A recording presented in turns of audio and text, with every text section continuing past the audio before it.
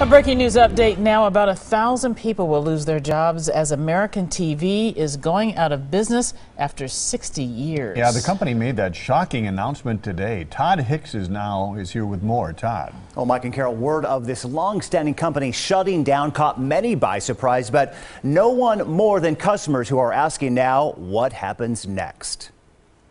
Unfortunate. We were really happy with our salesperson. Aaron Andrew can't believe it's true. Hearing American TV and Appliance will close its doors for good after 60 years had him back at American's Oak Creek store. We just came to make sure that our warranties were okay with our purchases that we made in December. The company president blamed the rough economy for pulling the plug.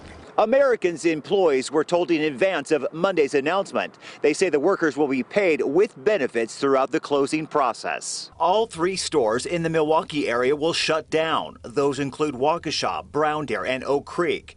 Employees in Madison and Appleton will also be out of work. The company will also close its remaining stores in Illinois and Iowa. A total of 11 stores with nearly 1,000 people affected. American will begin a liquidation sale Thursday. During the sale, gift cards will be honored or refunded. Merchandise on order will be delivered or deposits returned. They say all warranties are still valid. Andrew just feels for the employees like the salesperson who helped him, who's now out of work. She was a good person, and it's just unfortunate that somebody like that would have to lose a job. A lot of shocked people out there. Now, I reached out to the company today for more information. They said they didn't plan to make any additional statements. Mike and Carol. Yeah, that was really an institution going back to the days of Crazy TV Lenny. Thanks, Todd.